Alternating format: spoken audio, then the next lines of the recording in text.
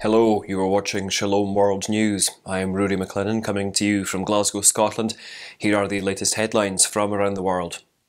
While addressing believers gathered in St. Peter's Square on Sunday after the customary Angelus, Pope Francis tendered an apology to the authorities of the Democratic Republic of Congo and South Sudan for postponing his apostolic visit. The Holy Father was slated to visit both African nations from July the 2nd to the 7th. However, a ligament issue, which hampers his movements, made doctors advise him to reschedule his proposed visit. The Pope said he is optimistic about making the trip as soon as possible. He also requested the faithful to pray that the apostolic visit to both countries takes place soon. It was on Friday that the Holy See Press Office Director Matteo Bruni announced that the papal visit had been postponed. The date of the rescheduled visit is yet to be announced. The relics of 2 apostles of Jesus and 4 other saints have been discovered in the ruins of a church in Iraq. Workers renovating the Church of Mar Thoma in Mosul stumbled upon the priceless relics last week. The relics of St. Theodore, a 3rd century martyr, were the first to be discovered on June the 4th. Archbishop of Mosul, Mor Nicodemus Sharaf, retrieved the stone casket containing the relics from a niche in a stone pillar in the presence of church leaders. Later, the bone fragments of St. John the Evangelist and St. Simon the Apostle were also discovered. Along with them, the relics of St. Simeon, who received the infant Jesus in the Temple of Jerusalem, Mor Gabriel, a bishop of Tur Abdin in Turkey, and St. Gregorios Bar Hebreus, a 13th century prelate, were also retrieved by workers. On Sunday, the Holy Father reminded believers that they should not get accustomed to the war that is raging in Ukraine. Pope Francis urged the faithful to remember the suffering masses in the Eastern European nation and to pray for them and to strive for peace. He said the thought of the war-afflicted people of Ukraine remains vivid in his heart. The Pope also condemned child labour as the day marked the World Day Against Child Labour.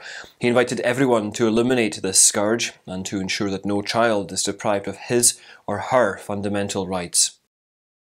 Cardinal Marcello Semeraro, the prefect of the Dicastery for the Causes of Saints, has beatified 10 Polish nuns who were martyred by Soviet troops in 1945. The ceremony took place in the Wrocław Cathedral on Saturday. During the homily, the top prelate compared the heroic martyrdom of the nuns who belonged to the Sisters of St. Elizabeth congregation to the situation in Ukraine.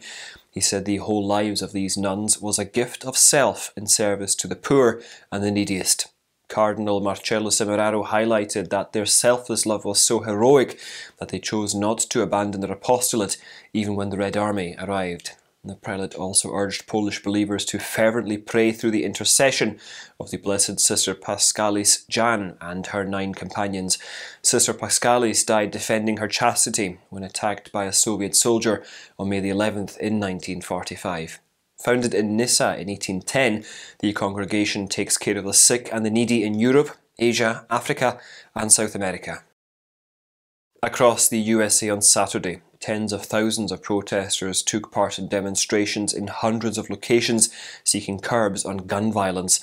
This comes after last month's mass shooting in a Texas school that left 21 dead, including 19 children. Demonstrators demanded lawmakers introduce a bill that brings gun control. In the demonstration in Washington, 40,000 people took part. The march in the Capitol was conducted by March for Our Lives. This outfit was established by students who survived the 2018 mass shooting at a school in Florida's Parkland. A recent series of mass shootings have brought the debate on gun violence to the forefront. Recently, a group of senators belonging to both main parties pledged to strike a deal to curb gun violence. They are focusing on giving incentives to states that pass red flag laws that permit authorities to seize guns from individuals who are considered to be dangerous. The head of the Catholic Bishops' Conference of Nigeria has deplored the abysmal level of insecurity plaguing the nation. Archbishop-elect Lucius Ugorji, who heads the episcopate, made this observation during the Golden Jubilee celebration of the Apostolic Administrator of Owerri, Archbishop John Valentine Obina, on Friday. Archbishop-elect Ugorji said that Nigerians are living in fear as the country is bleeding and blood is flowing like a river. He said this is the backdrop of the Pentecost Sunday massacre in a church in Ondo Diocese that left 50 people dead. Meanwhile, 8 prelates of Lagos and Ibadan visited the parish in Ondo, where the attack took place on June the 5th. After visiting the bishop and local authorities, they went to the hospitals to comfort and pray with the victims of the attack. Separately, Bishop Jude Arogundade of Ondo Diocese has criticised Irish President Michael D. Higgins for saying that climate change had a role to play in the massacre in St. Francis Xavier Church. He said the statement by the President was incorrect and far-fetched. In Iraq, Shiite leader Muqtada al-Sadr, the head of the alliance of the main forces in parliament, has declared that efforts to return usurped houses and property of Christians to the rightful owners will continue. It was under his leadership that the initiative to return illegally acquired real estate to Christians was undertaken in 2021.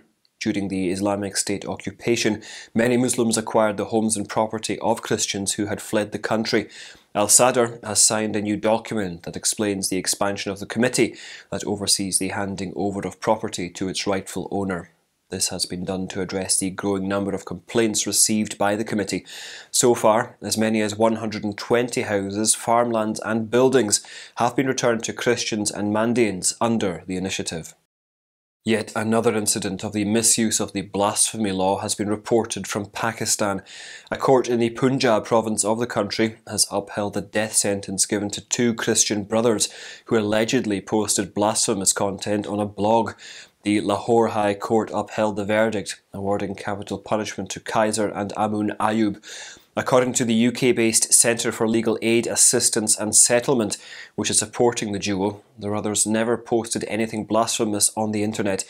The interdenominational organisation said the two were accused of blasphemy after Kaiser got into an altercation with his colleagues at the workplace in 2011.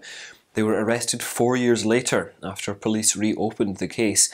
A trial court found them guilty in December 2018, and they were punished with a fine of $500 and the death sentence. The British outfit has submitted an appeal before the Lahore High Court against the death sentences. And those are your latest headlines. Do join us again tomorrow for more. And remember, you can also visit swnews.org for more updates. Shalom.